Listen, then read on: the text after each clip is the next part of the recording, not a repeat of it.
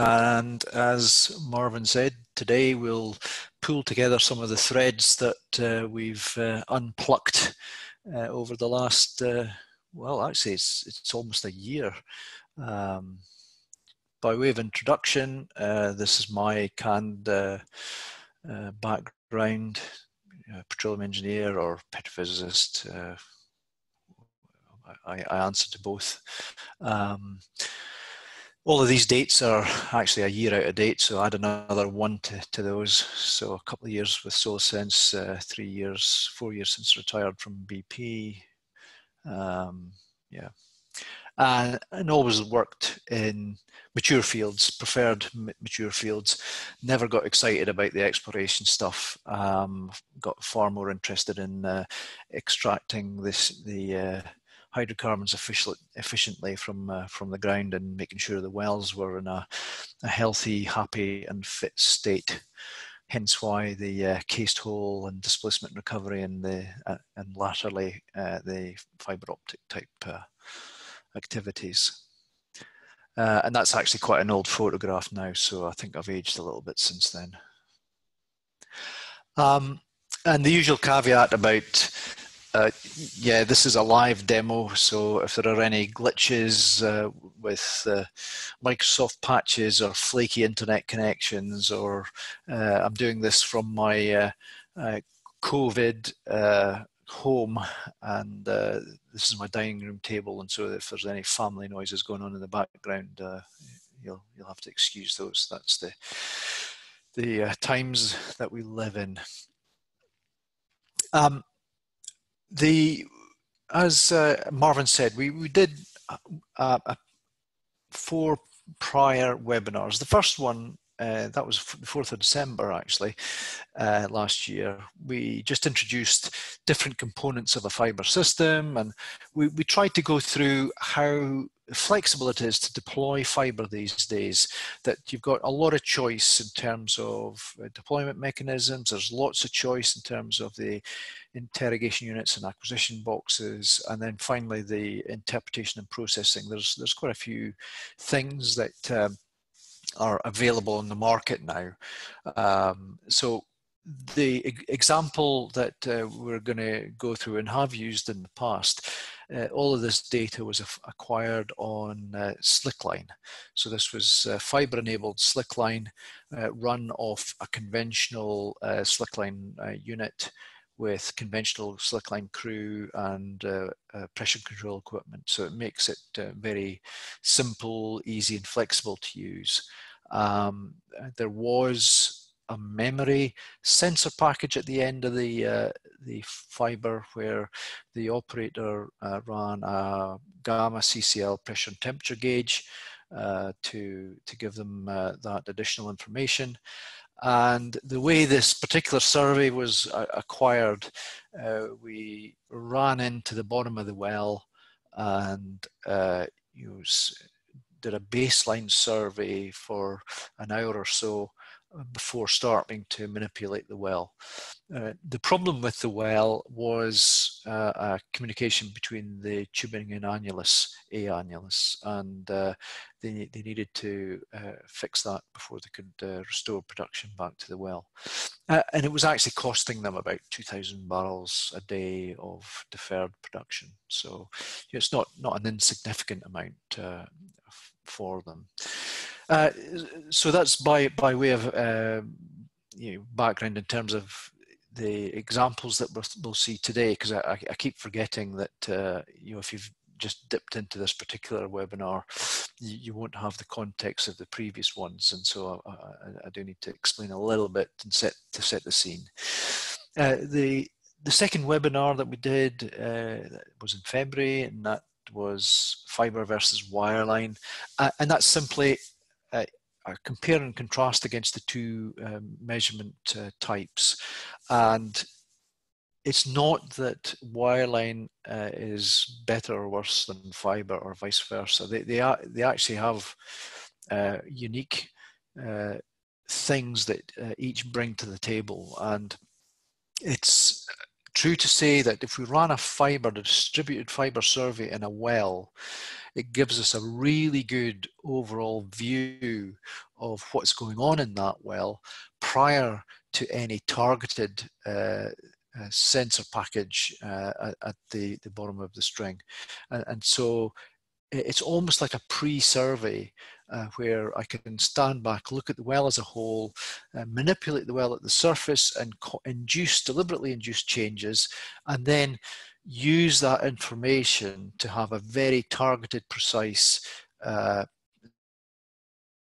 now that may be in the same run in the well or a subsequent run where we can run a much more sophisticated acoustic package or some of these point measuring tools, etc., and know what we're looking for and how we should set that up. So it makes the whole gathering of data a lot more efficient in terms of a targeted response and knowing what will work and what won't work with a deal of confidence. The third webinar we did in April was on distributed temperature data, and we went through how that data can be acquired and imported, and the myriad of different views that we can use to look at how the data is presented, so to try and tease out as much detail as possible from that information.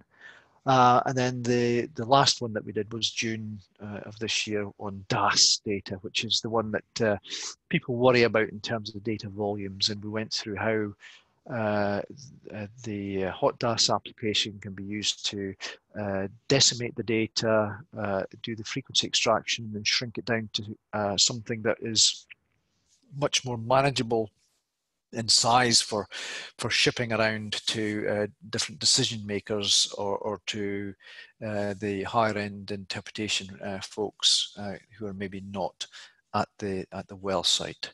So each one of those were little discrete data elements and pieces of the puzzle, and so what I wanted to do now was to start pulling those things together and saying, okay, here's what we're getting from each of these different elements and how we pull them together. So what I want to do now is to move on to the sort of come out of this. Yeah, there we go. And then move on into Quick View, which is the application that we use for displaying the data. So here, what I've done is I've taken the same data sets from the same well that we had in the previous webinars, and I'm just displaying, I'm rendering these things. I've got these pre-built views just to A, save a little bit of time, and B, save a little bit of acreage because I'm doing this on a laptop. But we talked about how we can introduce engineering data, so casing points or completion elements. And so again, here we've got some sidewall commandos, gauges, packers, safety valves, and hangers, and we can add to that however we wish.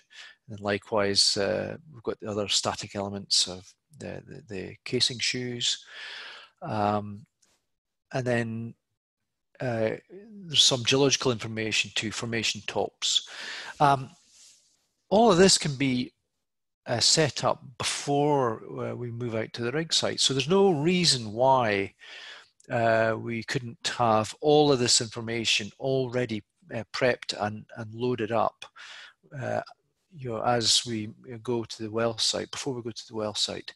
And so as the data comes in, whether it's memory data, DTS or DAS data, we're just laying that alongside this other information that we already know about the well. Now, the same can be said about open hole data. So we've got the ability to pull in log data if we wish. And so again, there's no reason why I couldn't load up a reference gamma ray, for instance, if that's the primary depth reference, or a prior log from some historic run in the well, or even the open hole data, either the calculated curves, then the porosity, permeability, saturation type information, or the open hole data, the density, neutron, gamma from the open hole logs. All of it, I'm quite a strong advocate of, we run a fiber survey, and the information that's telling us is being impacted by quite a number of different things. Certainly the completion and the casing, but also things like the cement and the formation. And so if I've got more information at my disposal when I come to look at and interpret these images that we're generating from DTS and from DAS, then I can make more sense of it if it's all in one package and I'm just looking at it from different angles. So this particular data set, these are the static elements that we've gleaned. We ran a memory gamma CCL pressure temperature, and so this is one particular run from, can't remember if it's the run in hole. Actually, it's probably the run in hole data, where we can see there's clearly on the pressure data a liquid interface in the tubing, and we've got a thermal profile that we can look at. The gamma ray data itself, there's some gamma spikes on there that may warrant further attention. I mean, again, it's quite common that we would have points of either fluid entry or exit from the well if we're looking for leaks. Then we may see some increased gamma activity as radioactive salts are deposited. So not necessarily scale, although we have seen on these fiber surveys some very active scaling, radioactive scaling show up as well.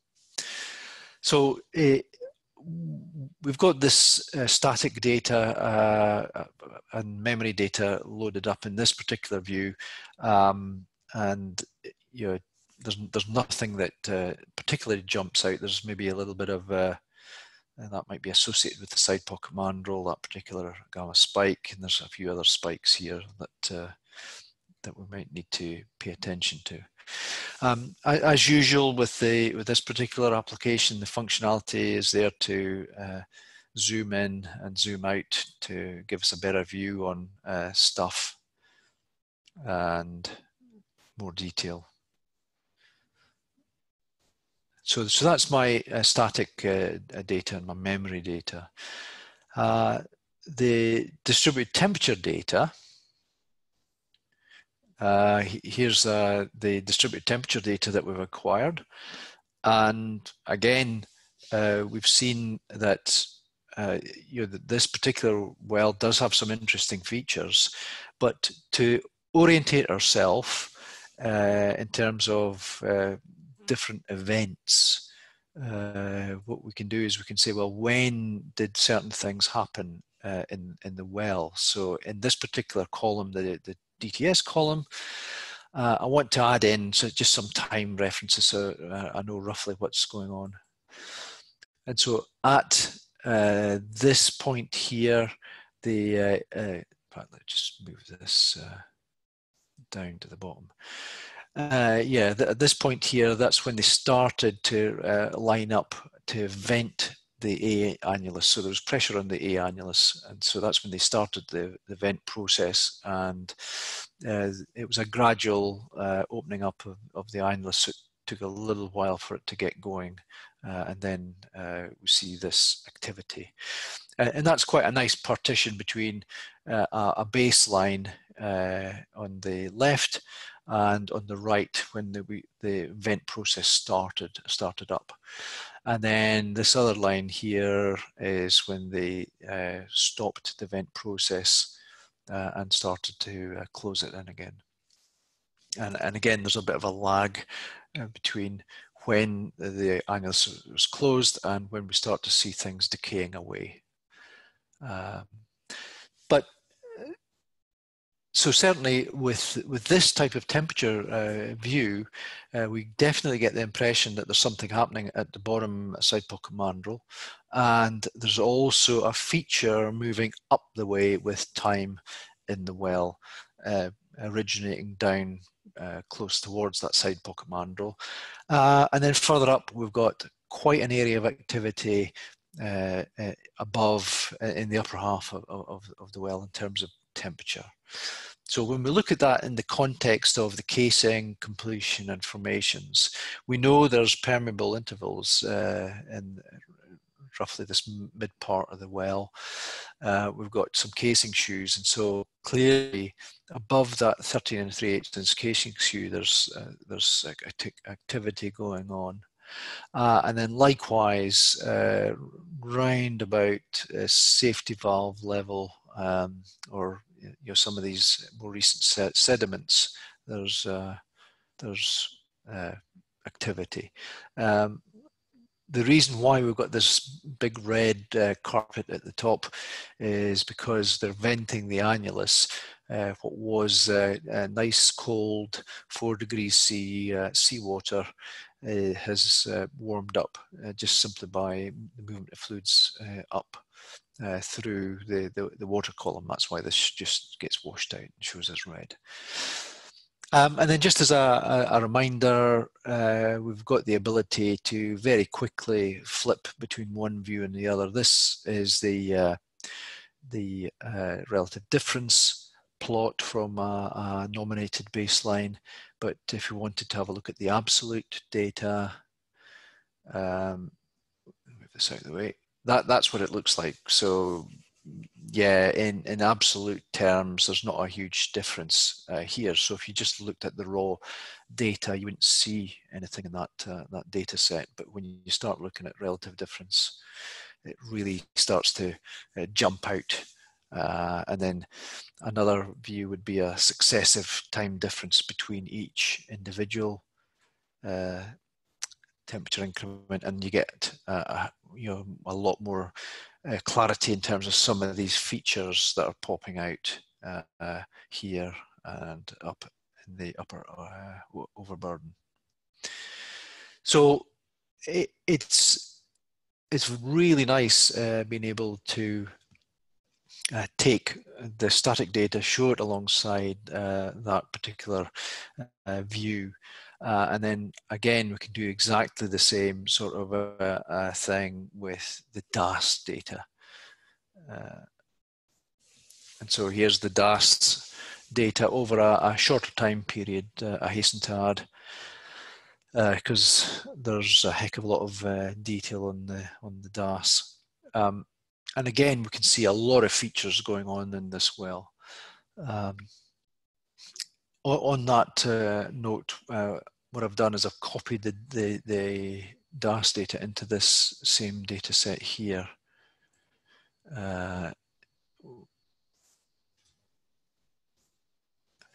Just so that you've got a better view of the wider picture. And again, I'm doing this just to save acreage on my laptop. If I had a dual monitor, I'd be able to have this on one screen and the rest on another.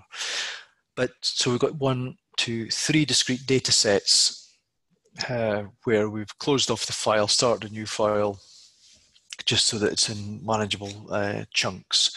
And that, again, that's for convenience. We see this feature moving up the well, and this is quite a distinct feature, and then it tails off a little bit, and then we get this big red wedge of data here. You have high amplitude at a specific frequency, and what that turns out to be is, if you recall the static data, we had a fluid interface in the tubing which was at about this sort of level, and when we started the annular bleed, then we pulled fluids into that annular space and increased the liquid level in the annulus, and there was only a slight reduction in the tubing side fluid interface. And so what we're seeing is that thickness there, that distance there, is the level that the liquid in the annular space has reached, even though the tubing side is where the slick line has been deployed.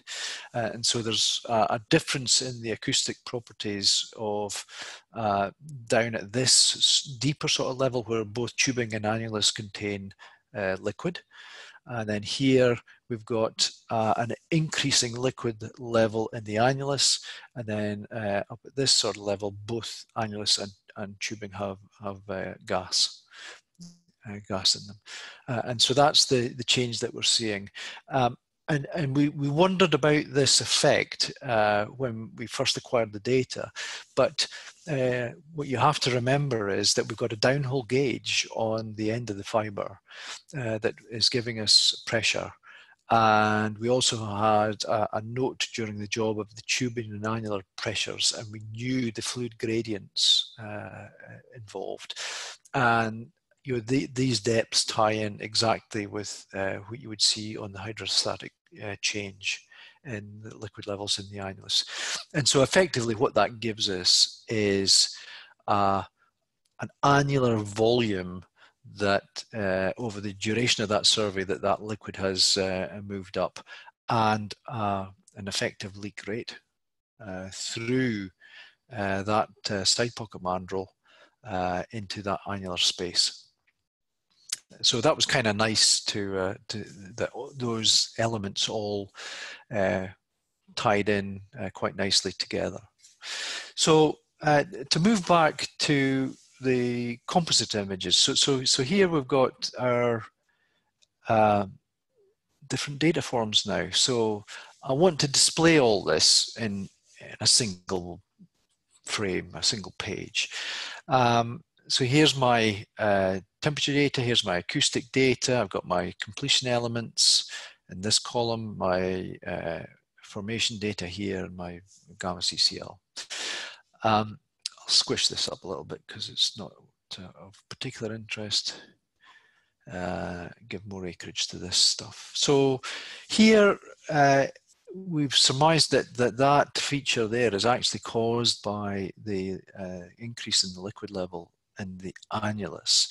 So what we want to do is to say, well, let's take a gradient of that and see what sort of rates we get. And so that's kicking in at 0.12 meters per second increase in liquid level for that particular feature, which I mean, again, that tied in with the hydrostatic changes that we saw in the well. And so let's do the same with my DTS data. So the time scales are slightly different on these two plots because there we go.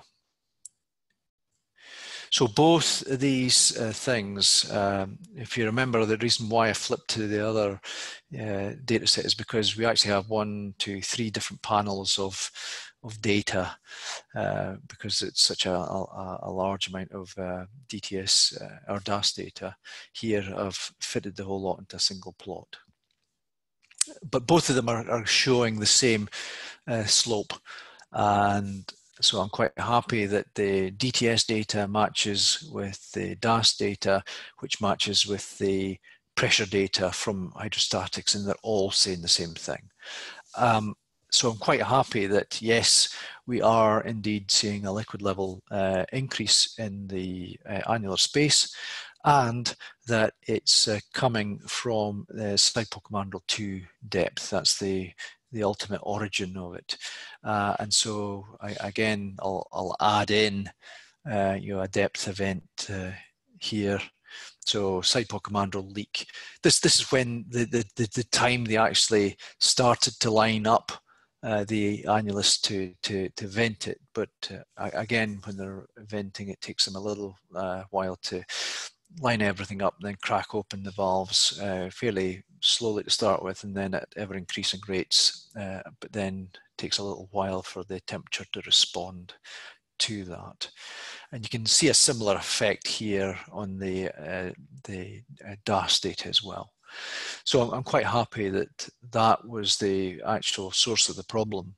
And indeed, the operator opted to to swap out that lower side pocket mandrel valve and repressure tested the annulus held pressure, and then restore the well back to production. So really the primary reason for going in was achieved. So we identified the source of the leak, it was fixable, and they fixed it during the same rig up in the well. All of this data was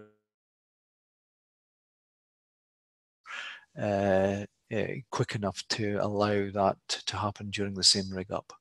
So the operator was fairly happy with that. So that was the main reason why we were in the well. But clearly there's other stuff going on that was not expected. So if we move further up and zoom in a little bit. Yeah. So here, like I just move it, get a bit more space. So there is activity going on. You're just above this 13 3/8 inch shoe, or roughly at the shoe level, with these changes in information, and we can see that on both the acoustics and the temperature. And then likewise, there's a geological boundary between more recent soft sediments and this other formation, and again we're seeing activity there, and that wasn't expected. We can, again, the other feature that we've got with this DAS data is that this is one rendering of one frequency band at a specific temporal and spatial resolution, but we can cycle through all of that data to look at different views of the same data set to try and tease out more information and get a clarified view. So this is at quite much higher frequencies. So we're about 1 to 5 kilohertz on this.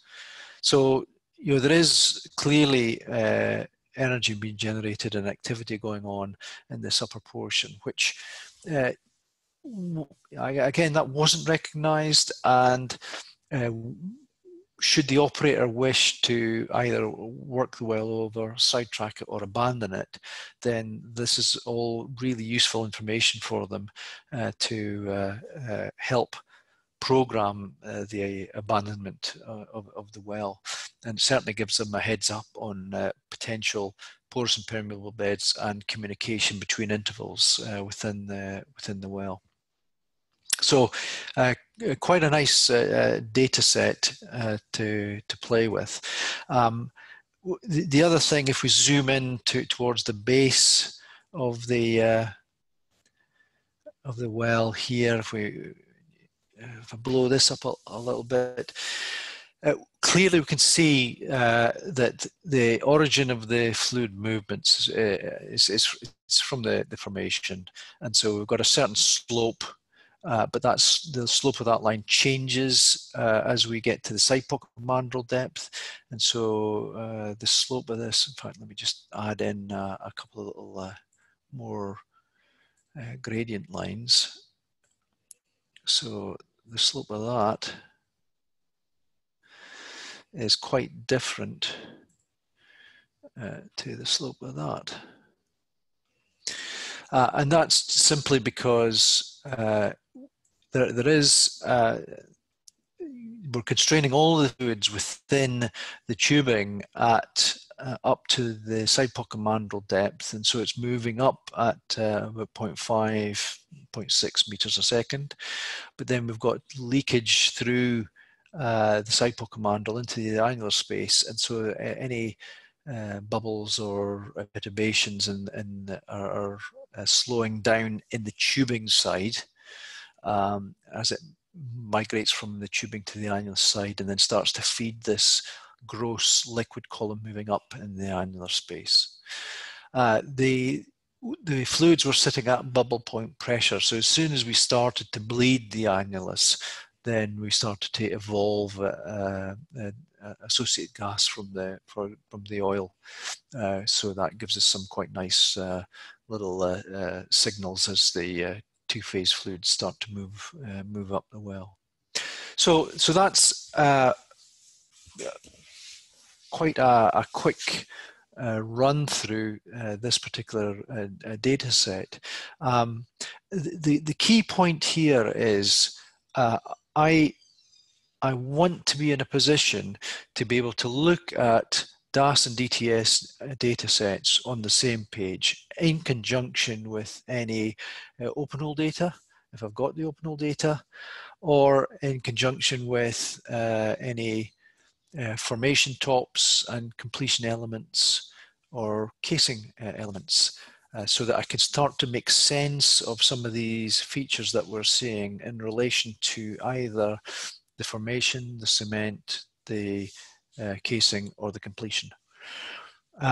Remember that we're deliberately trying to induce flow in these wells. And so we always have this baseline period where we see what normal looks like. In this DAS data set, it's this first little portion that's the baseline. There is another file with lots more of it, but it's quite dull. There's nothing much going on. But then, as soon as you've lined up the well to start bleeding off, then there's a bit of a period where they crack open the annular valve a little bit, and you can see that here, and then they gradually open it up more fully, and then we really start things moving a little bit further on in time. But it's nice to see all of the elements coming together well, and all creating a coherent story about what's wrong with the well and how we could fix it. And as usual with all of these fiber type jobs, you always get more information than you would have thought, than you would bargain for. There's always something extra in there that we didn't know about, and that's very true in this well with this these upper features that are going on, and that's true in both the acoustic data and also in the temperature data. So there's clearly things happening in the upper portion of this well that the operator wasn't aware of. So I think I'd kind of like to leave it at that. I mean, the one regret I have in this well is I would really have liked to have had some cement bond data or cement mapping data that we could have pulled in and shown alongside this, because then that would have been a really nice story about what's happening in terms of the presence and quality of cement behind pipe, but that wasn't available to us. But there's no reason why you couldn't include that in if it was available. So a really nice story.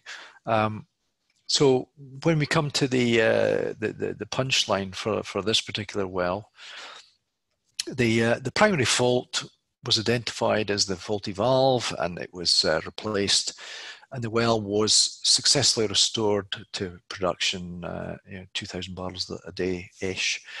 And then there were additional issues identified in the upper porous and permeable beds in the overburden that certainly provided the operator with valuable insights into future well abandonment issues. So that's really the main things that came out of this particular study. But there's quite a lot more detail in there in terms of the annular hydrostatics and how you can work that out that again adds a bit more texture and color to the whole story. And then also some of these other features you can track down what they are as well. But alas, that's a fairly lengthy explanation, more than a 40-minute discussion will involve. Okay, thanks, Mike. Just to mention briefly to everyone regarding a question we had earlier, which was how long did it take you to generate that conclusion that you're showing here, particularly around the psychic pocket mandrel leak? So could you just walk through how the data was acquired, how quickly it was interpreted, and how yes, I do have my the scars on my back from that one, and it's mainly around the as usual. By the time they actually got onto the well and rigged up, it was well, in fact, you can see from here it was about 6 o'clock in the evening, and then by the time they rigged up the various pipe work to start the bleed process, it was closer to about 9 o'clock at night, and then the survey went on until about 3 in the morning. So here we're just showing from up to 2 in the morning.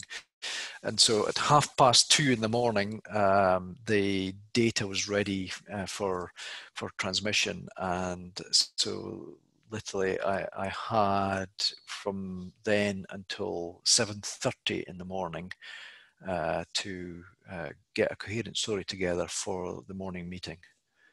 And so this was offshore in the North Sea, and the data, clearly the DAS data had to be frequency extracted. And again, one of the advantages of taking it in manageable chunks is that you can have a laptop extracting the frequency transforms while you're still acquiring using the interrogation unit. And so as one file was closed off, it went into the processing as the frequency extraction process while they were recording the fresh file, and you only ever lost a few seconds or a few minutes of data. But it just means that it's more efficient in terms of speed of turnaround.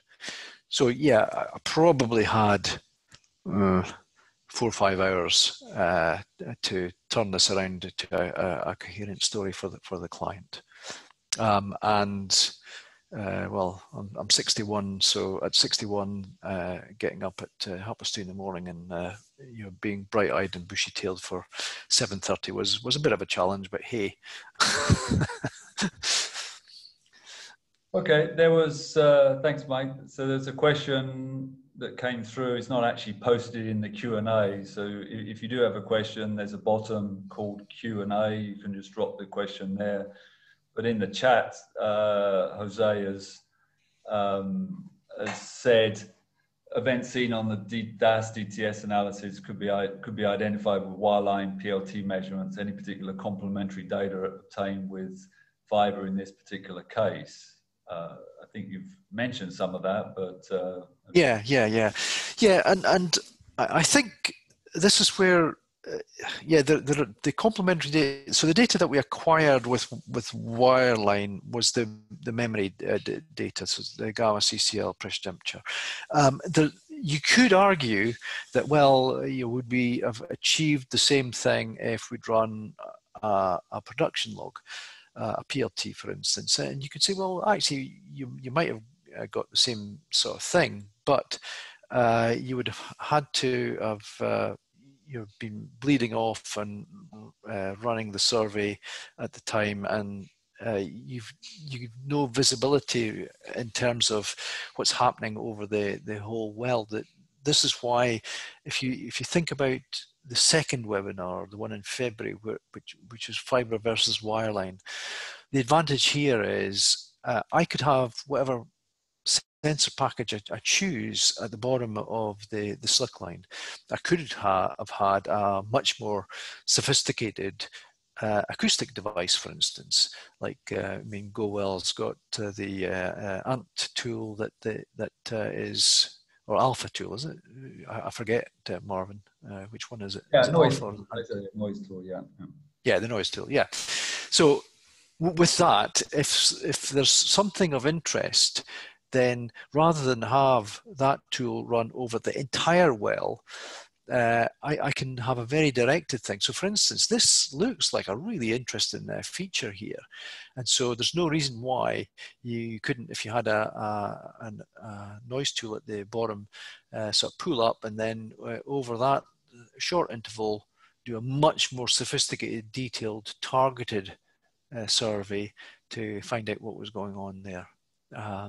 So we shouldn't think about, oh, I can do it all with wire. These things are all interlinked, and I really like the idea of using fiber as a broad brush survey within that well, and then use the point sensors to give me a much more surgical, targeted view on what's actually going on in that well. But I'm much more informed if I've got this sort of a view to say, okay, here's what I think is happening. Now, in this case, it was clear that they got all the information they wanted from that one survey. But if it was ambiguous, then or if it wasn't clear, then you could potentially run another a much more targeted survey at very specific points in the well to absolutely nail it. Yeah, I mean, I would say that, I mean, in this case, obviously there's some fluid flow from below in the well, in the site, moving and out through the SPM. That's seen in hindsight. Before you went in, you don't know. So in this case, with the slick line unit, the PLT would be memory. You wouldn't get anything until you've completely finished the baseline surveys up and down, and you moved on to some bleed offs and that up and down. It's in hindsight, yes, the cyclopic manual was leaking, but it could easily have been a casing leak, and the PLT wouldn't have seen any of that at all. So and I kind of like the notion of the simplicity of slickline, with the pressure control kit being a lot simpler and the winch being quite simple. Well, definitely. I mean, it would be more expensive to run an E-line unit out there. The slickline. So there's particularly these offshore jobs, slickline would be a much more compelling cost. Okay. I don't see any other questions that have come in. If you do have any other questions, let us know. There is an email that in the reminder email that you would have received, you can always flip a reply back to us if you'd like. If you come up with a question or you have any more information you would like to know about fiber, I mean, we're interested also to hear, is there some more of interest around this? Currently our plan is this was the last in our webinar series, but if there's some more topics we'd like to cover, then certainly let us know in the email. If there's no more questions, then thanks, Mike. Appreciate everyone's attention today, and have a rest of the good day.